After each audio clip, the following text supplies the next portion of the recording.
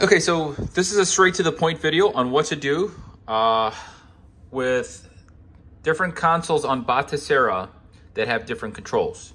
For Nintendo 64, you had like all these yellow buttons, you had a Z trigger, you got a lot of buttons going on over here. For PlayStation, it looked like that, Super Nintendo like that, Xbox like that. There's an 8-bit deal, which is pretty much universal. And then sometimes arcades, you're pretty much limited to 6 or sometimes even 8 buttons. And you know, this is running NFL Blitz on Dreamcast, and I want to set specific buttons that the Dreamcast controller had on something like this.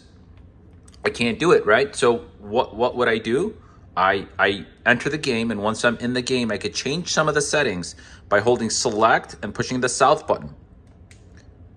So this is the only controller that's actually connected, but on something like this, I would have to hold select and push the south button, which is that, if you mapped it correctly. So what you want to do is you want to go to controls, and you go to port 1 controls or whatever, you know, player it is, and you highlight port 1 controls, you enter port 1 controls, and then you pretty much, you can change specific buttons to be what you want them to be. So for example, let's just say if I wanted this button to be my turbo, I would have to highlight that button, which is south, enter that, and then switch it to whatever turbo is on Dreamcast.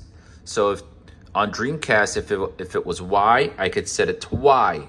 And you could do that for all the other buttons, and you know, you could set up the controls how you want. So you could play it just like either the arcade, or to set it on something like this, or something like that to set it on something like this. So there's other ways to do it. So I'm not going to change anything because this is already set for me. But what I would normally do is hit back, and you know, you pretty much hit back again. Or if you want to change other buttons, you do that. You hit back again, and then you do it to, you know, player 2 controls, player 3, 4, whatever. When you're done, it's very important that you go up to manage remap files.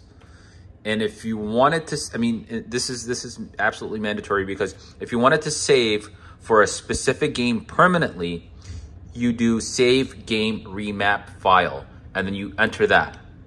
If you wanted for the entire console of Dreamcast, you would have to do save core remap file.